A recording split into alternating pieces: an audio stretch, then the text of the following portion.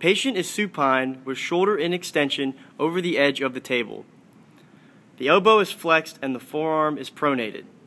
If biceps brachii is shortened, elbow extension passive range of motion will be restricted proportional to the decrease in muscle length. Physical therapist stabilizes at the humerus. Biceps brachii muscle length and feel is firm. Goniometry measurement is started with an axis at the lateral epicondyle of the humerus, a stationary arm parallel to the longitudinal axis of the humerus, and a movable arm parallel to the longitudinal axis of the radius.